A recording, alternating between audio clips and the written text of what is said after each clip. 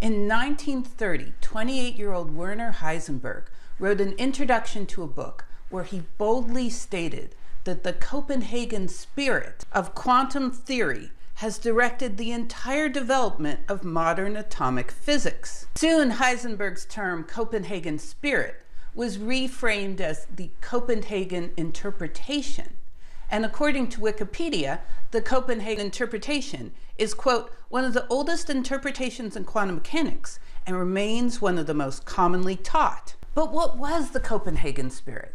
And where did it come from? Aside from Copenhagen, Denmark, of course. This is mostly the story of the friendship between Werner Heisenberg and Niels Bohr. Ready? Let's go! Electricity, electricity, electricity, electricity.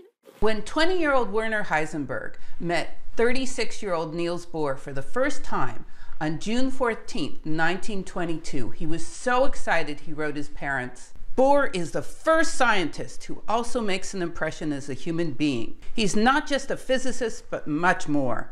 With me, he's always especially nice, and he has invited me to see him once again next week." Heisenberg then quickly finished his PhD in Munich, and then got a job as an assistant to the physicist Max Born in Göttingen. Sorry, Born and Bohr sound so similar. At the time, Born was working to try to, quote, find the weak points and contradictions in Bohr's semi-classical theory of atoms. By the end of 1923, Heisenberg had formed a new theory and sent it to his friend Wolfgang Pauli to send it to Niels Bohr. Bohr immediately responded with an invitation to Heisenberg to spend spring break with him in Copenhagen. Wolfgang Pauli was particularly pleased to hear this because he found Heisenberg's theory ugly and without deep connections. And Pauli wrote Bohr, "I was therefore very pleased that you had invited him to Copenhagen. Hopefully then Heisenberg will return home with a philosophical orientation to his thinking." In Copenhagen, Heisenberg and Bohr got along like gangbusters, discussing philosophy and physics till midnight every night. Soon Bohr worked out a deal so that Heisenberg could complete his grant with Max Born in pieces. And then Heisenberg spent many months of 1924-1925 in Copenhagen. When Heisenberg returned to Germany, he used some of the ideas born in his conversations in Copenhagen to come up with a new mathematical model for quantum mechanics, which he gave to his advisor, Max Born. Born then realized this was a math concept called a matrix, and for 6 months, Heisenberg, Born, and Born's new student, Pascual Jordan, created a series of papers that are widely considered the beginning of modern quantum mechanics. Although the mathematics were terribly difficult, Bohr was as excited as anyone, although according to Heisenberg, he wasn't very good at math. Bohr was not a mathematically minded man. He was, I would say, a Faraday, but not a Maxwell. As a historian, I like that analogy. Then, in January 1926, Erwin Schrödinger published a wave theory of quantum mechanics, and soon there was a fierce debate between the two methods, which everyone assumed were incompatible. However, by May, both Schrödinger and Wolfgang Pauli proved that they were mathematically equivalent. This gave the advantage to Schrödinger, as his math was much easier, and more importantly, people, including Schrödinger himself, held the philosophy that using Schrödinger's theories, quantum mechanics could be made into a branch of classical mechanics. In July, Heisenberg went to a talk by Schrödinger and was told to be quiet as, quote, "We are now finished with all that nonsense about quantum jumps." Depressed, Heisenberg wrote Bohr that very night, and Bohr then invited Schrödinger to Denmark to debate the issue. Once in Copenhagen, even Heisenberg was surprised by the ferocity of Bohr's feelings on the issue. Bohr now appeared to me almost as an unrelenting fanatic who was not prepared to make a single concession. It will hardly be possible to convey the intensity of passion with which the discussions were conducted on both sides. It got so intense that when Schrödinger fell ill, Niels Bohr's wife Margaretha nursed him while Niels Bohr continued the discussions bedside. Interestingly, Schrödinger had a far different view of the encounter, and a few weeks later he wrote a friend, quote, "In spite of all our theoretical points of dispute, the relationship with Bohr, and especially Heisenberg, was totally, cloudlessly amiable and cordial."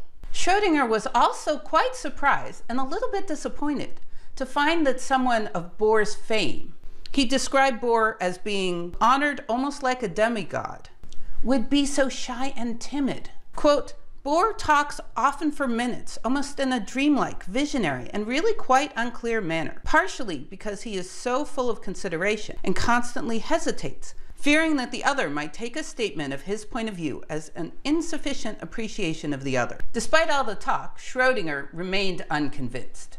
Then, in October 1926, Wolfgang Pauli wrote Heisenberg about a strange phenomena. If he used Heisenberg matrices, then the more he studied the position of an electron, then noted with the letter Q, but now used the letter X, then the harder it was to describe the object's momentum, or mass times speed, then and now denoted with the letter P.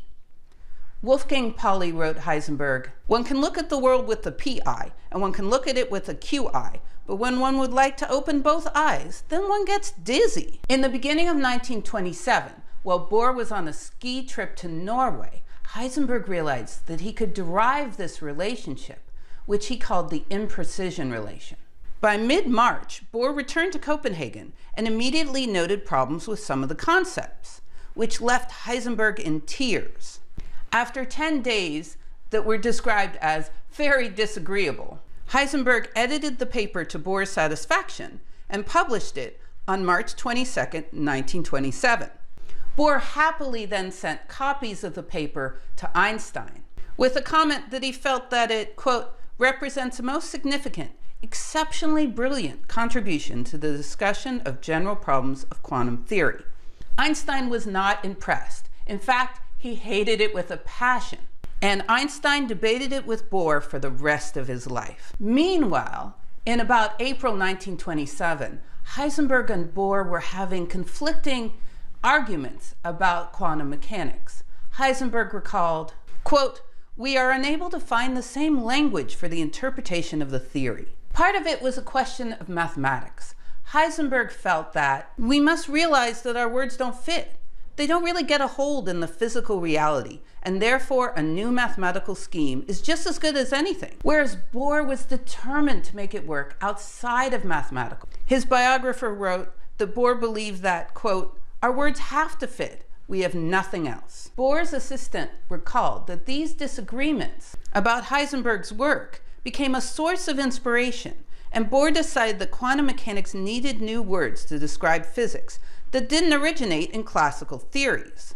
According to Bohr's assistant, Bohr dictated, and the next day all that he had dictated was discarded and we began anew. And so it went all summer. By July 1927, Bohr published an article originally titled "The Philosophical Foundations of Quantum Theory." Ironically, Bohr's devotion to the science of how to communicate quantum mechanics without math was incredibly difficult to follow, especially in the beginning. So I'm going to give you his biographer's paraphrasing of it. "The question of whether an electron is a particle or a wave is a sensible question in the classical context, where the relation between object of study and detector needs no specification. In quantum mechanics, that question is meaningless, however. There one should rather ask, does the electron or any other object behave like a particle or like a wave? That question is answerable, but only if one specifies the experimental arrangement by means of which one looks at the electron." Bohr called this complementarity, pairs of complementary properties which cannot all be observed or measured simultaneously, like position and momentum or wave versus particle properties. The debates about the uncertainty principle and Bohr's philosophies got so intense that the Solvay Congress decided they could no longer continue their embargo of German scientists and dedicated their entire meeting to the debate. At the conference, Einstein would wake up every morning to give Bohr a new thought experiment that was supposed to disprove uncertainty, and Bohr would find a solution by dinner time. Meanwhile, by June 1927, 25-year-old Heisenberg was offered a position as a full professor in Leipzig, making him the youngest full professor in Germany. Heisenberg became dedicated to starting a world-class physics program in Leipzig, with deep connections to Bohr in Copenhagen and Born in Göttingen. And for a few years, every physicist worth his or her salt learned German and went to Leipzig, Copenhagen, or Göttingen, and usually all three. By 1928, any disagreements between Bohr and Heisenberg were completely past. Heisenberg wrote Bohr apologizing for his ungrateful behavior, and Bohr replied, "Rarely have I felt myself in more sincere harmony with any other human being." In February 1932, the English scientist James Chadwick discovered the neutron, which is a heavy, chargeless material found in the nucleus. When Bohr found out about it, he immediately wrote Heisenberg. Here we have become very interested in the neutron problem, whereupon Heisenberg also wrote his own paper on the neutron to, quote, apply quantum mechanics to the nucleus. Bohr's liquid drop model ended up having major implications for the development of quantum mechanics and the development of the nuclear bomb. Heisenberg's theory from this time, as far as I can tell, was discounted pretty quickly, as he assumed the neutron was just an electron and proton sort of smushed together, which violated Heisenberg's own uncertainty principle. In January 1933, Heisenberg and Bohr's relationship got much more challenging because Hitler came to power. Heisenberg was convinced he was a flash in the pan and tried to convince all the scientists he could find to stay in Germany, or if they were forced to flee, that it was only a temporary thing and maybe they should just take a leave of absence. Bohr had no such ideas, was very concerned about Hitler, and formed committees which eventually helped over 300 scientists.